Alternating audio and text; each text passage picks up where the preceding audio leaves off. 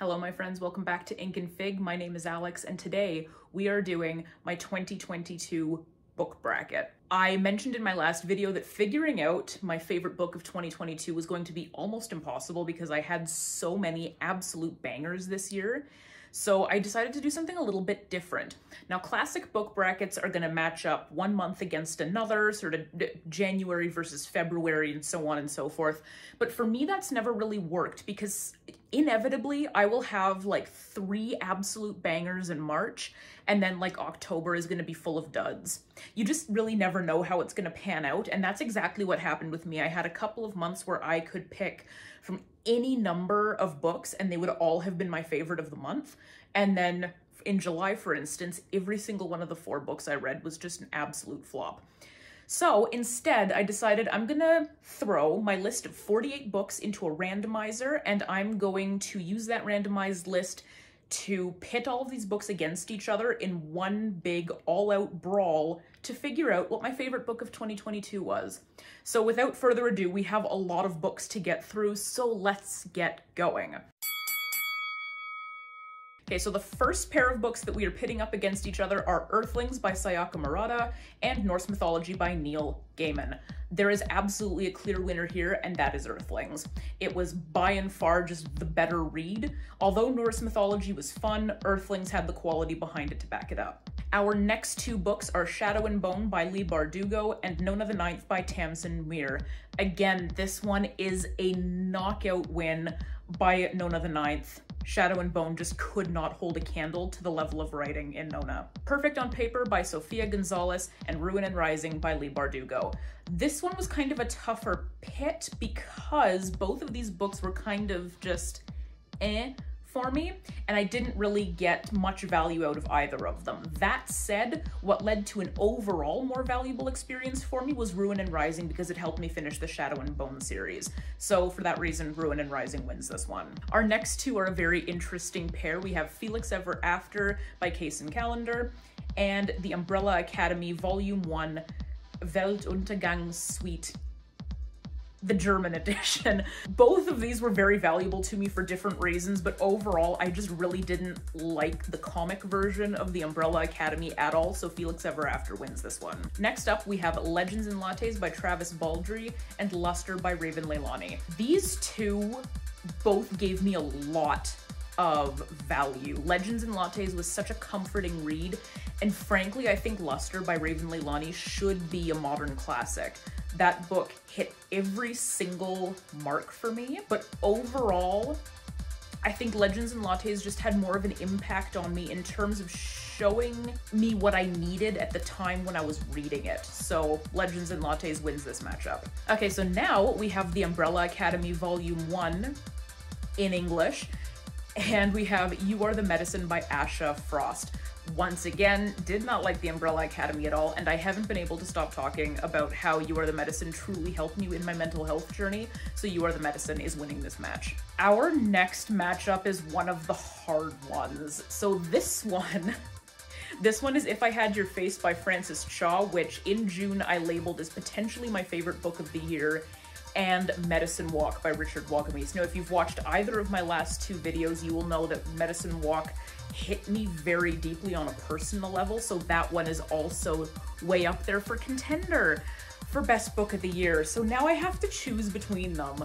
When I come up against a challenge like this where I have 2 that are very, very close together, I have to think about if I were holding both of them and I had to pick one of them to reread, which one would it be? So for that reason, this one is gonna be If I Had Your Face. Now this one is an interesting matchup for exactly the opposite reason because I kind of didn't like either of these. This one is The Umbrella Academy Volume 2 Dallas and The Silent Patient by Alex Michaelides. Both of these were like just okay, like a solid 3-ish stars. You know, nothing necessarily special about either of them. Now I'm going to choose The Silent Patient for this one because the ending, I managed to avoid spoilers somehow and I was actually shocked by the ending. So regardless of how good I thought the book was, the shock factor was quite fulfilling for me. So we're going with The Silent Patient. Next up is like the weirdest pit I have ever seen. For this one, we have Manhunt by Gretchen Felker Martin and The Song of Achilles by Madeline Miller. This matchup is wild because, again, I feel like I liked them both the same. In terms of sheer impact, though, I think I have to choose Manhunt because it was so timely and it came out of such a current place of rage in terms of the whole JKR situation and all of that, that like this just absolutely hit the nail on the head in terms of what was needed from a horror book right now. Okay, this one is kind of no contest. We have Accept the Dying by Maureen Jennings and Six of Crows by Leigh Bardugo. Time and time again, I mentioned that Six of Crows is one of my favorites of all time. And Accept the Dying was not nearly as good as I remembered it being the first time I read it, so Six of Crows takes this one for sure. So the next one here, we have All Systems Red by Martha Wells and The Man Who Died Twice by Richard Osman.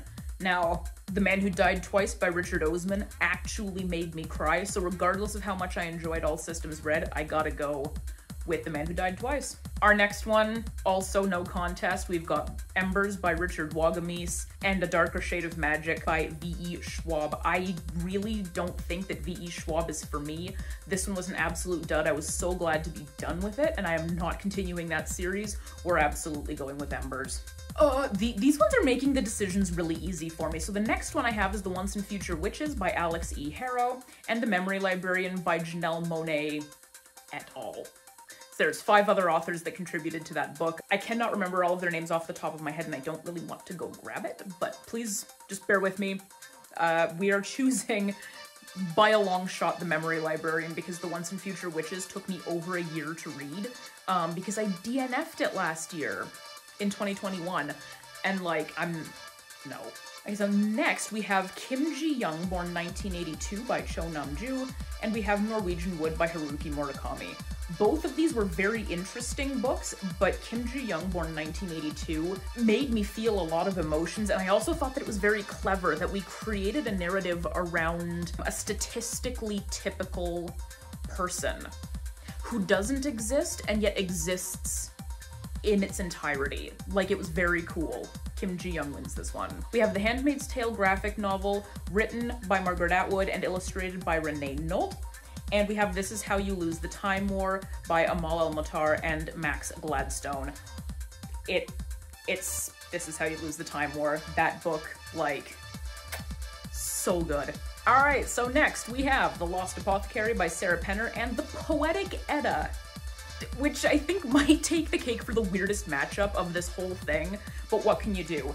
Interestingly enough, as much as I was sort of ragging on The Lost Apothecary, and I still don't have fond memories of it, and technically it did rate higher than The Poetic Edda, The Poetic Edda was, in and of itself, at this point in time, more of an academic text, so that doesn't really make the list, so The Lost Apothecary, oddly enough, is gonna win this matchup. Next, we have Crooked Kingdom by Leigh Bardugo and Phantasmagoria and Other Poems by C.S. Lewis.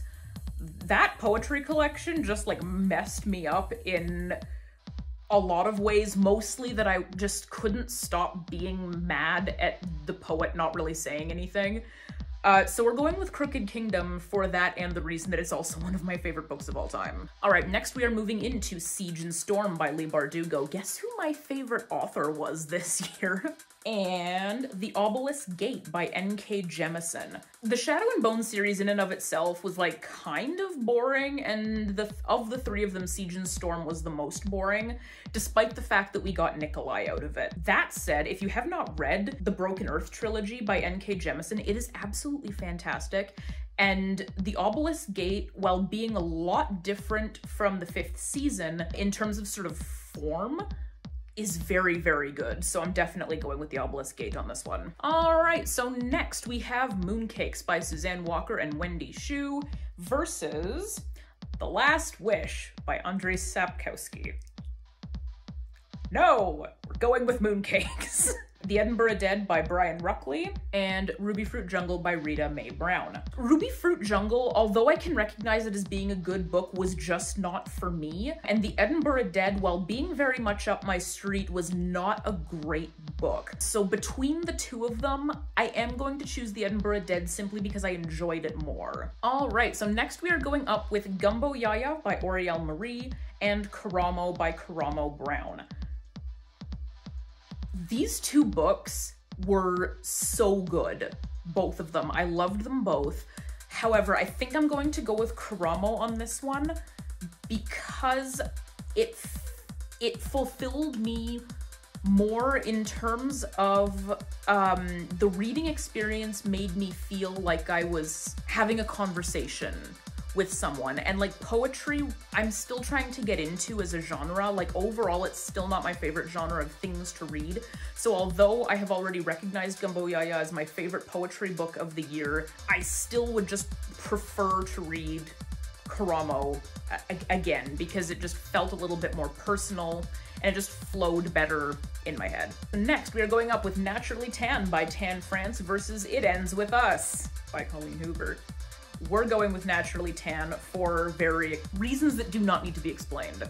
We're going up with The Gods of Jade and Shadow by Sylvia Moreno Garcia versus The Princess Saves Herself in this one by Amanda Lovelace. The Gods of Jade and Shadow was fine, but I didn't really like it. And The Princess Saves Herself in this one I actually identified with quite closely, so I'm going to be choosing The Princess Saves Herself in this one. And our last matchup in round 1 is Unlikely Sanctuary by Melissa King Hope versus The Lottery by Shirley Jackson. The Lottery at this point has kind of been done to death. I'm sure it was very nice and new and shiny back in the day, but now it's kind of lost its luster and I just don't really like it that much.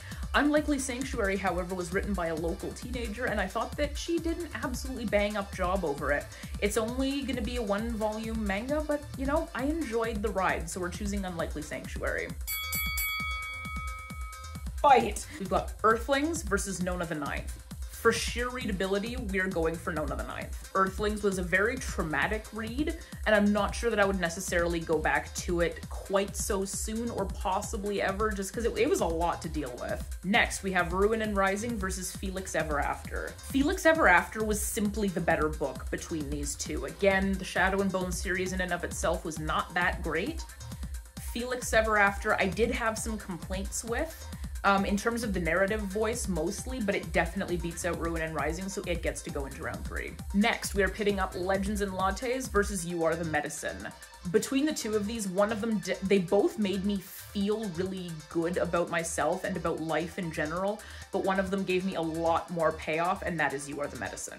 Okay, the next one is gonna be one of those no contests. It's going to be If I Had Your Face versus The Silent Patient, and because I didn't really like The Silent Patient that much, and I really liked If I Had Your Face is moving into round 3. Next up, we had Manhunt versus Six of Crows. Now, this one was also very difficult because I recognize that Manhunt is technically the more valuable piece of literature, but Six of Crows is one of my favorite books of all time. Like, I can't discount that, and again, between the sheer readability of these two, I'm gonna go with Six of Crows. Next, we have The Man Who Died Twice versus Embers. Again, I loved both of these, but if I had to pick a favorite, which I do, I think I'm gonna have to pick The Man Who Died Twice because it was just such a fun, juicy read, and I love that series so much. The Memory Librarian versus Kim Ji-young, born 1982. This one's really tough because both of these are very, very good books, and I like them both. I think if I had to pick one that I enjoyed reading more, I think I'm gonna go with Kim Ji-young, born 1982, because again, I just think that creating a person out of a statistical average was such a clever way to approach this story. Oh, another easy pick, This Is How You Lose the Time War versus The Lost Apothecary. It is finally time to get rid of that one, and we are going with This Is How You Lose the Time War. Next, we are pitting up Crooked Kingdom versus The Obelisk Gate.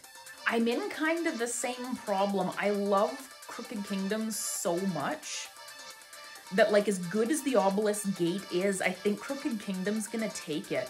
Like, Obelisk Gate was not as good as the 5th season, and I think that's what's kind of helping weigh this, is like, I know that The Obelisk Gate is not the best one in that series, so I don't think it can hold up to Crooked Kingdom. Crooked Kingdom's going into round 3. Now we have Mooncakes versus the Edinburgh Dead. The Edinburgh Dead really wasn't that great. Mooncakes was just so much fun, so Mooncakes is gonna move on. All right, we got the Battle of the Fab Five. In this one, we've got Karamo versus Naturally Tan. Both of these were fabulous. I've got to choose one of them to move on, and frankly, I think I enjoyed Tan's book more, just because I sort of like his sort of flippant candidness about his personality and about his writing voice, and like Karamo was very deep into the mud, kind of pulling apart traumas and pathologies and stuff like that in his book, and so I just found Naturally Tan a little, like, still quite serious in a lot of ways, but a bit more of a romp, and I liked that. All right, now our last matchup for round 2, we have the Princess Saves Herself in this one versus Unlikely Sanctuary. Now again, both of these were absolutely great, but I really identified with the Princess Saves Herself in this one, so that one's gonna have to move into round 3. All right, now we find ourselves in round 3, starting off with Nona the Ninth versus Felix Ever After. Are both very good. I can't pretend that they're not, but again, one of these I absolutely devoured and adored every second of, and the other one was almost a bit of a slog because of the writing style.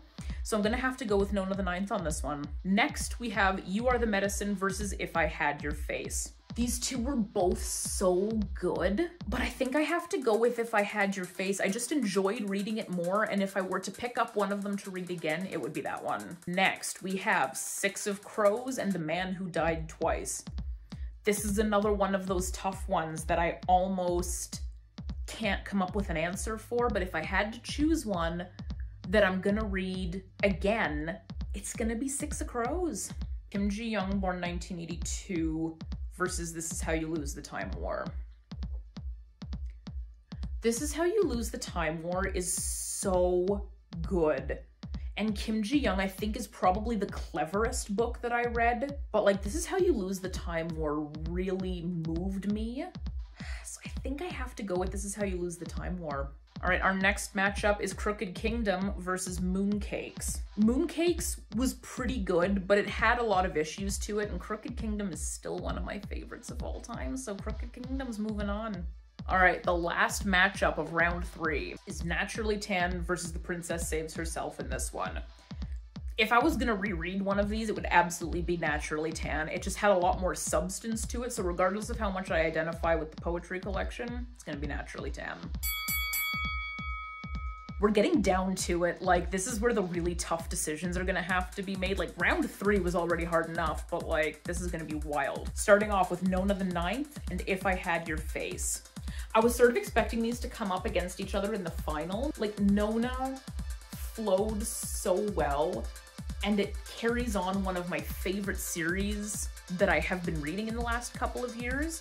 But If I Had Your Face talked about some really timely issues and had some extremely relatable characters. If I was holding them both in my hands and I had to reread one of them, I would open Nona the Ninth.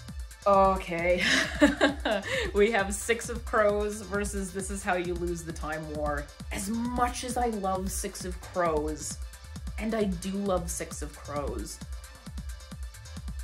This Is How You Lose the Time War was just so good.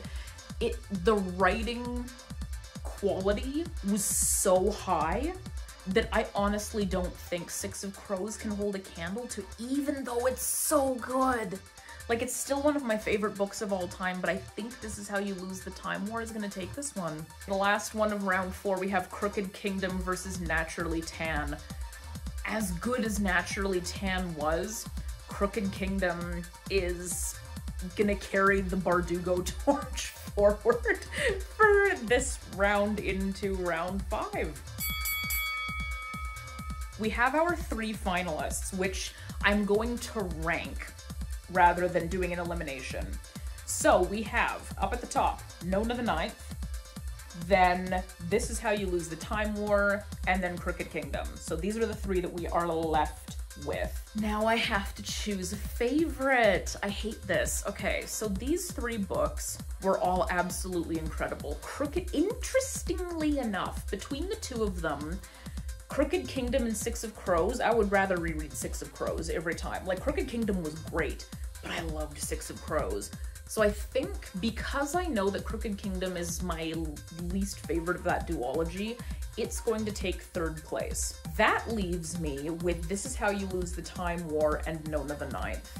If you had asked me back in September, I think I would have said that This Is How You Lose the Time War, and I believe I did say that This Is How You Lose the Time War is going to be my favorite read of 2022. But Nona was my second to last read of the year, and it was just so good.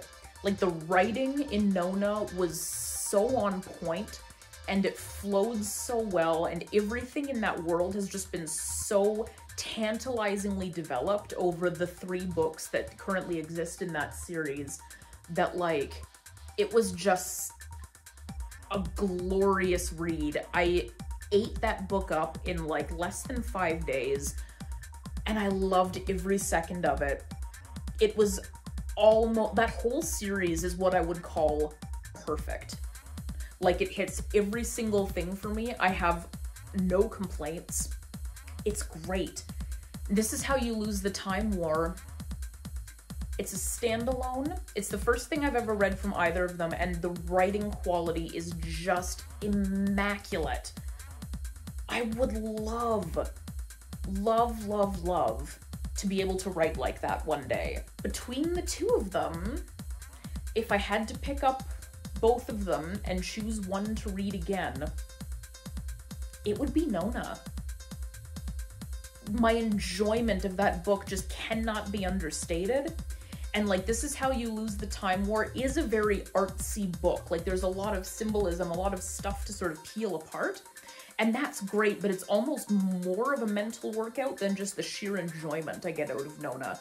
Not to discount the significant philosophical stuff that Tamsin Muir is trying to accomplish with Gideon the Ninth. Like, we've got some serious existential questions going on in that series. So, like, it's also got a lot to pick apart, but just the enjoyment of it was so good that I'm gonna have to put This Is How You Lose the Time War in second place. And first place, my favorite book of 2022, is Nona the Ninth. So now that I've finally picked my favorite book of 2022, I think I can finally leave 2022 in the past. I'm so happy about that. We're gonna move on into 2023, satisfied with where we came from and excited for the future.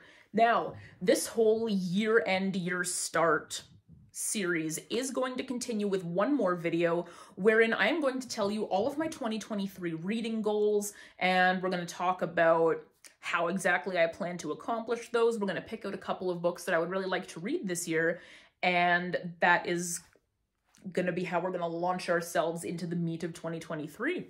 So thank you so much for joining me today. I'm so happy to have had you here. I'm so happy to have been with you for 2022. It's been a true pleasure. Pop down below and hit the like button, leave a comment if you feel so moved, so that other people can come and find us and join the fun over here on Ink and Fig. And go and follow me on all my social media at Ink and Fig, or on Instagram at Ink and Fig Reads. And if you have not yet, go and hit the little subscribe button and hit the bell so that you know when I upload, because sometimes the algorithm does not tell you that information. Thank you so much for joining me today, and I will see you in the next one. Bye.